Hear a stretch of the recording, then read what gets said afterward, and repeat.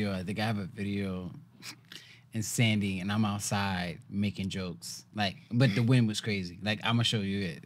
It's funny as fuck. I wasn't in the military yet, so I was on some other shit. So yeah. I realize this is gonna have to be like a 2-part episode. What I do want to ask you guys is, I was having this conversation earlier today, and we were talking about entitlements of new soldiers versus past soldiers.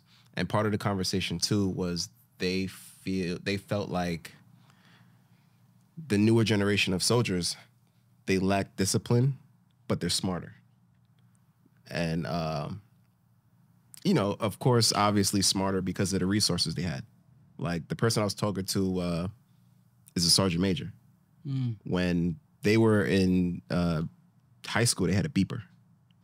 They had like a regular flip phone in basic versus, we had iPhones and things like that. And the newer generation, they got ChatGPT. Yeah, they got ChatGPT, So I just wanted to know your opinions on